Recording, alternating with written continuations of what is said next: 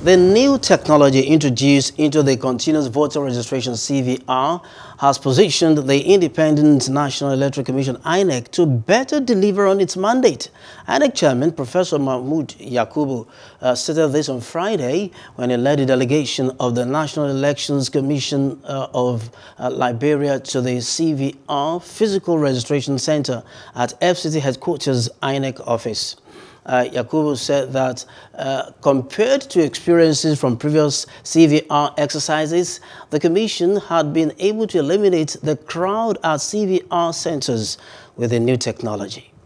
Hello, hope you enjoyed the news. Please do subscribe to our YouTube channel and don't forget to hit the notification button so you get notified about fresh news updates.